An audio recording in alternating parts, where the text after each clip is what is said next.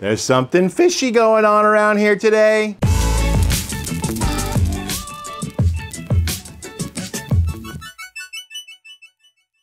Welcome back to another week of the FOGO Life. I'm your host, Captain Ron. So, we've shown you a couple different ways to make whole fish on the grill without it sticking to the grates. Well, we're gonna take it one step further today. We're gonna cook some whole fish on the Trompo King using fruit. We're gonna stack them on here. We're gonna roast them on the big green egg. It's gonna give crispy skin, flaky white meat, so much flavor. Let's show you how to do it. It's gonna be great. This is gonna be a fun cook that's not only gonna look really cool, but it's gonna taste really awesome.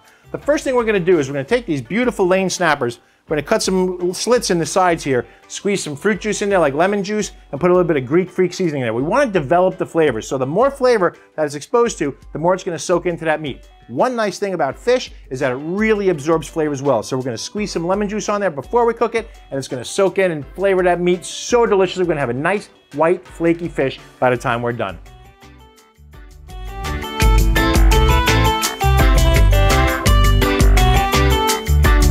And now we need something to put in between the fish. So what I'm gonna do is I'm gonna peel the top half of 2 limes so that the body cavity can actually sit right over the fresh part of the lime that's gonna give some juice up into the meat as it's cooking.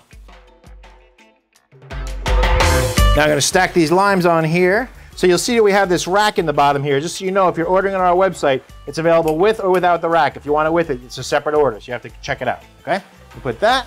And take one of our fishes right in the middle, just stick it right through there, as such, and put it right down over that lime. Oh yeah, perfect.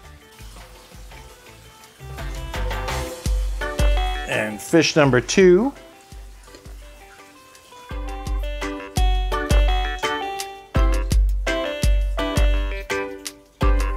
And lastly, we'll top it off with one more piece of lemon.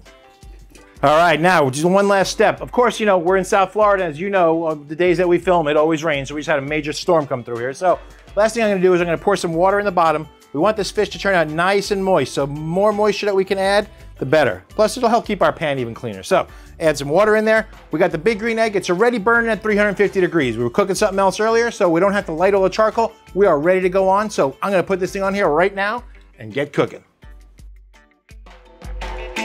Now, while the fish is cooking, let's go over a couple of things. You can use any kind of fish you want. I happen to use some snapper. They were local here, just caught yesterday, so they were nice and fresh, beautiful. Use whatever you have, but obviously, you don't want to use a fish this big. It's not going to fit in your grill. So you want to get something size appropriate. Make sure it's a nice medium fish, and I love me some white flaky fish. Those snappers are perfect for this. I did some grouper on here last week. Outstanding. So we're gonna let this go. Right now we're at 350. It's gonna bump up to about 375. We wanna get that skin nice and crispy, but we want that fish inside to be nice and moist. We want a nice, white, flaky meat. That's what we're looking for. So that's an internal of 145 on your fish. So it's gonna take about a half hour or so. So let's just wait it out, and I can't wait to see what these things are gonna look like. It's gonna be cool. Our fish is at 145 degrees, so it's ready to come off of here. Open her up, look at that. Does that look cool or what? I think it looks really cool. So, I'm gonna take it out of here and transfer it over to the table where we're gonna now take some pictures of it because it looks so cool.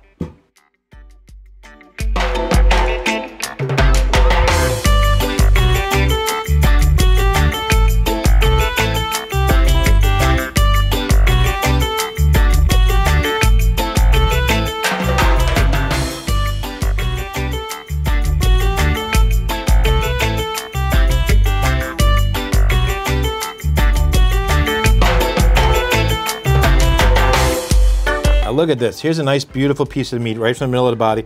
I talk about a white, flaky fish. It just flakes apart right in the layers that it is like that. It's beautiful. Now you want to be careful when you're eating into this part near the front, near just behind the head. There's going to be little tiny skinny rib bones in there. You don't want to eat those. They will stick in the roof of the mouth and man, give you a bad day. Pretty cool. You know it's cooked right when all the meat falls right off the bones.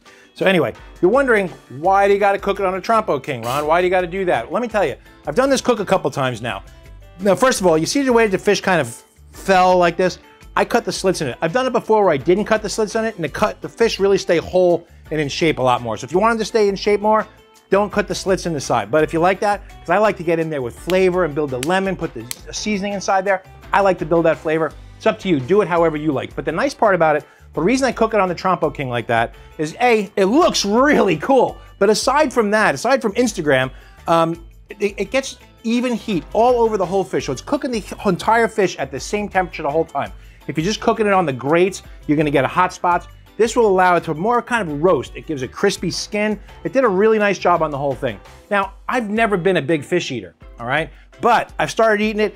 They're full of omega-3 fatty acids, full of vitamin D. They got tons of flavor in them. The Heart Association recommends you eat fish twice a week as part of a healthy diet. So I've been trying to eat some more. I live in South Florida. We're the fish capital of the world. It's available everywhere. So even inland, I know you can get fish everywhere. So try this out. You're gonna love it. It makes for such a beautiful, tasty fish.